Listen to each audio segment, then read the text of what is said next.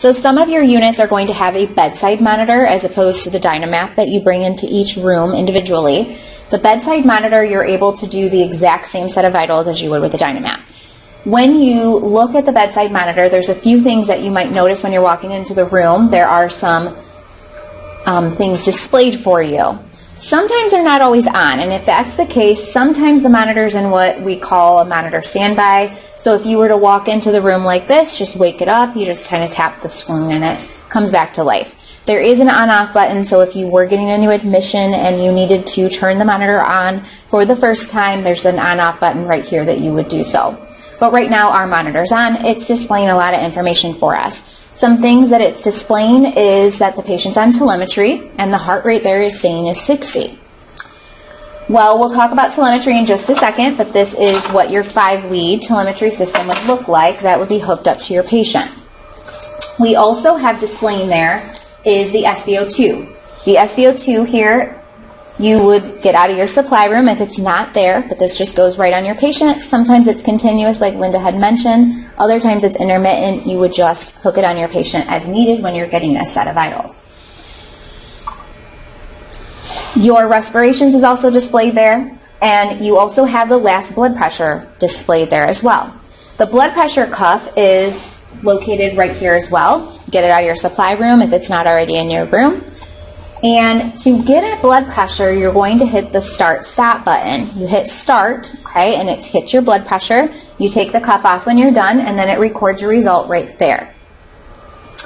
One thing I do want to mention about your respirations and heart rate, okay, now we can use our blood pressure machine or cuff to get our blood pressure. We can use the SpO2 to get the SpO2, but for your respirations, it's displaying it for you, but our machines aren't always as accurate as we could be if we got a manual respiration rate. So just like Linda had showed you, you can get a respiration rate and see if it matches up, because sometimes our bedside monitors pick up patient movement, so they're not always as accurate. Heart rate is also showing for us, but again, it's best to get a pulse, so you can get a radial pulse to double check and make sure that is the same. The only other thing that's not on here is your thermometer, okay, for your temperature. So thermometers are lots of times located behind the head of the bed, but sometimes you just need to bring in a portable one, get your temperature, and it will display up there for you or right on your portable thermometer.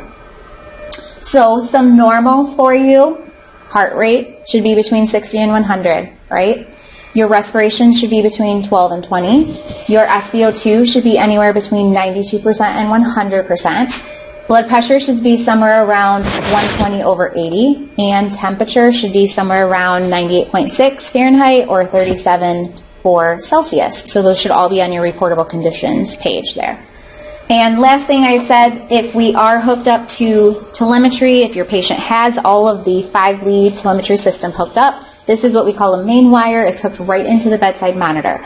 So this patient probably isn't getting out of bed or getting too far from the bedside monitor. If they do get out of bed, they get in the hall, they're up to the chair maybe, we would need a portable monitor. And at that point, the nurse would be the one to switch that out. You guys will not be disconnecting this for any reason to get your patient up and out of bed. They should have a portable one on if they are getting up and moving. So again, you can refer to your reportable conditions page, and we'll be talking about more of that content in the live classes.